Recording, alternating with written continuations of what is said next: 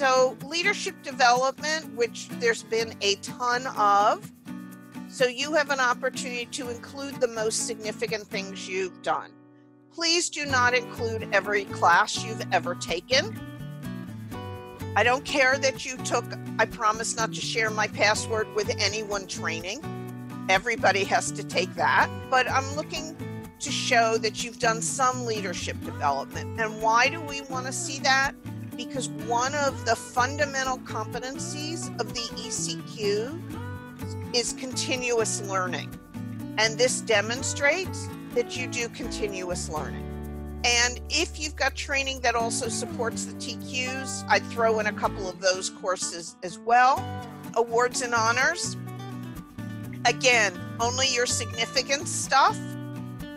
And if you haven't gotten anything recently, leave the dates off awards so that you can really just focus on the most important.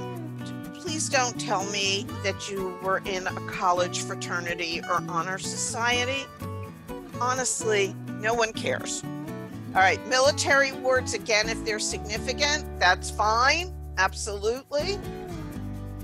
Professional publications, please. No one wants 5 pages of your publications. When you are applying for SES jobs, these are leadership jobs, right? They're not academic jobs. I've had long discussions with people over this. The fact that you have publications is notable. What I recommend that you do, if you have published, is more than X number of peer-reviewed publications, posters, and presentations, complete list available, and then list 3 or 4 of the most recent and or relevant. But don't go to town on these, because SCS jobs are leadership jobs. If you're applying for an ST or an SL, that's a different conversation, okay? If you have a Google Scholar ranking, of course you should put Google Scholar ranking, whatever. But no one wants to see 5 pages because you can get the point across.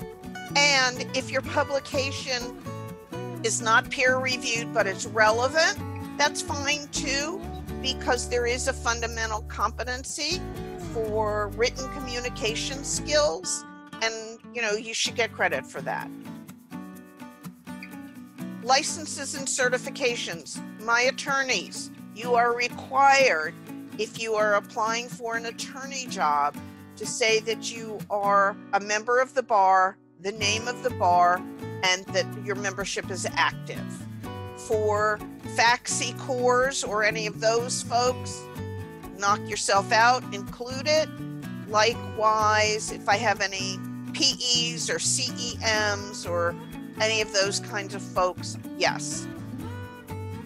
Please don't tell me you're a notary public. Not interested.